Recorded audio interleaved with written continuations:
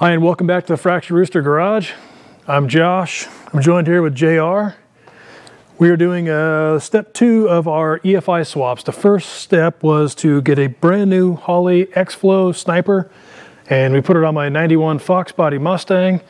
Then we took the 4150 Sniper EFI off the Mustang, and we're now putting it on the 33 factory Ford. I'm sorry, I go by, I don't believe in workbenches now. working on our knees. People don't like me sitting on my nice, beautiful floor, enjoying my life. Yeah, hey man, it's your floor. You paid a lot of money for that. You do with it whatever you want. I love sitting on my floor. So the 33 Ford ran and drove when it came in, but it didn't run and drive very well. And it had one of the first generations of EFI, standalone EFI you could get. It's this old Power-Jection III system. I'm not sure who made that, but I know they're no longer in business. I tried to get on their website. Their forums are completely dead. The website won't respond, and everybody on the other websites are saying, throw it in the trash. There's no help for it. There's no saving it. The units that are out there are kind of being parted out to help a guy keep his old unit going, but we're not doing that. We're taking the Sniper EFI off the Mustang, and we're going to throw it on here to make it run well, because get it self-tuning. I know what I'm doing with it, and it just works. So here's that 4150 unit that we pulled off the Mustang, and we went to set it onto the small block Chevy that's in the 33, and quickly discovered that it's a dual plane intake, which I have never had good luck running any Holley EFI system on a dual plane. I know it can be done. There's guys out there doing it. I think you just machine this dividing wall a little bit. We did it. We did on your 65 F100. Yeah. We just cut this down about that far and zipped that out, and all of a sudden it can kind of act like a single plane. Yeah. It lets the map sensor work right. Right. And that is the issue. If you look at the bottom of the throttle body, you can see right there in the back, on the bottom there, this is where your map sensor ports are at.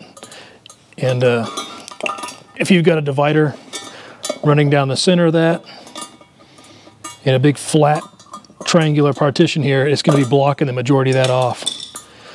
Same with the front. So I think it's better to have the openness of the single plane. That's absolutely right. And this one's about ready to go in. All right, well, we've done some swapping of some accessories here, and I think we've got it all set up. Now, really the only thing left to do is put some intake gaskets on. And what I'm going to do is glue them onto the bottom of the intake manifold and then set it in place and bolt it down. To glue them in place, I'm using this Permatex Aviation Forma gasket. I've never used this specific stuff, but I've used gasket tack or something similar before, and it's never let me down. All right, I'm just going to smear a little bit on here in key spots to help my gasket stick.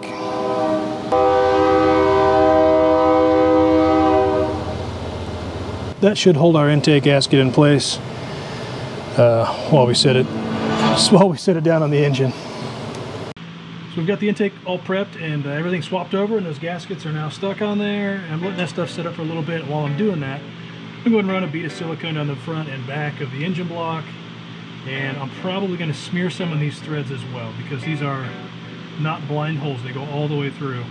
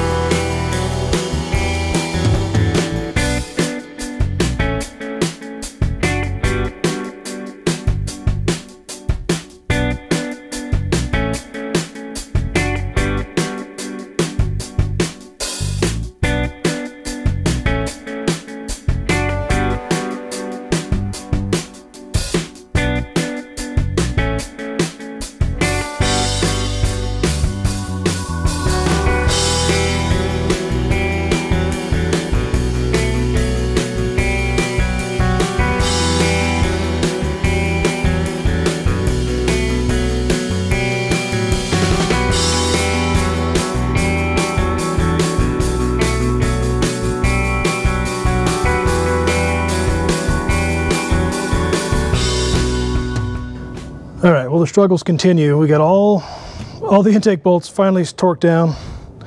Some were fighters, some went without a fight. Got some nice squeeze out back here on our RTV bead. I know some of you probably thought that was excessive, but I got a perfect squeeze out back there. Same in the front. Okay. Next step's going to be hooking up our thermostat and routing our new heater line. We had to move the heater. We had to move the heater hose circulation from here over to here. So we need to extend our heater hose by about 6 inches. So I bought 12 full feet to do that. So the Vintage Air AC and heater box is in a very traditional place right here in the passenger side kick panel, floorboard area. And it uses crimped fittings for the AC lines and just regular barbed or hose clamped fittings for the heater side of everything. So we'll clip off our assortment of zip ties here and probably replace most of these with fresh 0-mile units.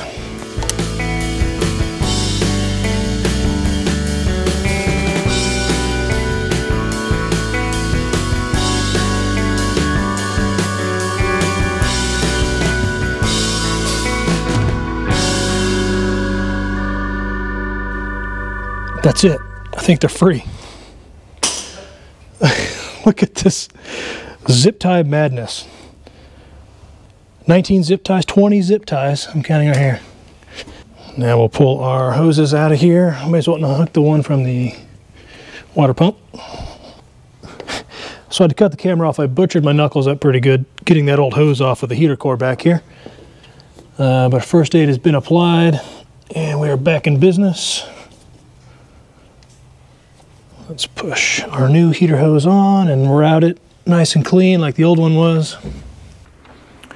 All right, those radiator hoses are on and all the hose clamps are cinched down. Tighten down our thermostat housing.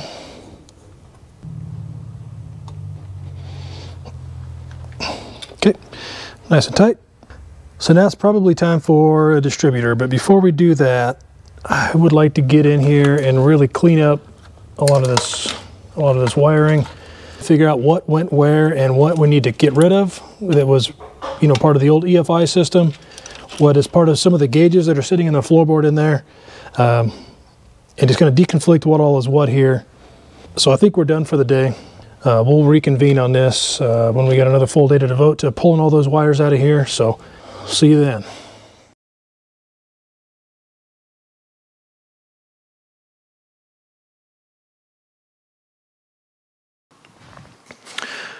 So we left off with, what, an intake bolted on, and we were awaiting the carburetor itself. That's pretty slick, isn't it?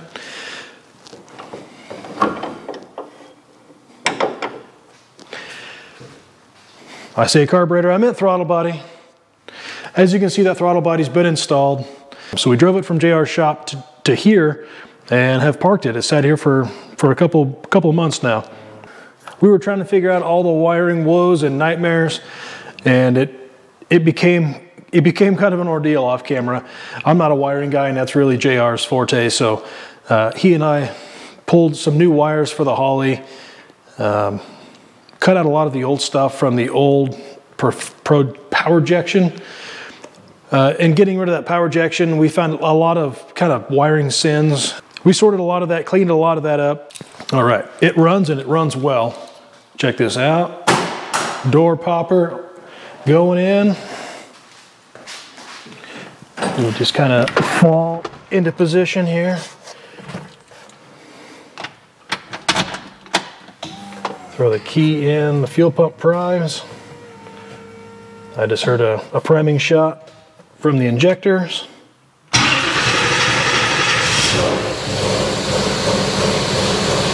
After 3 months of sitting still, runs great.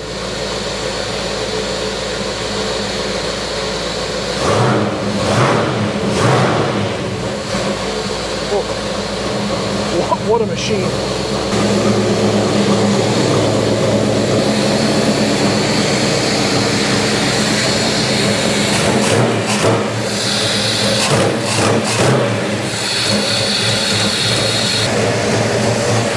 guess there's just one more thing left to do. Oh.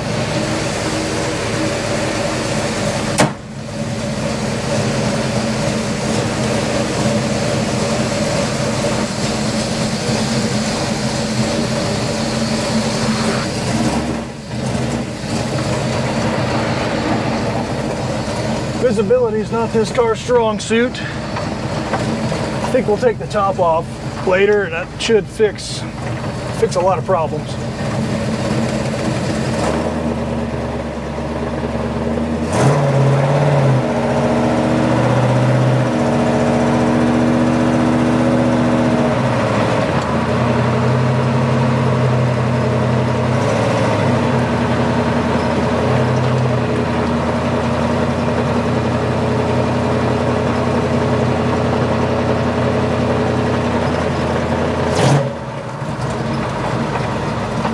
So sorry how the video came together. I'm doing the best I can here.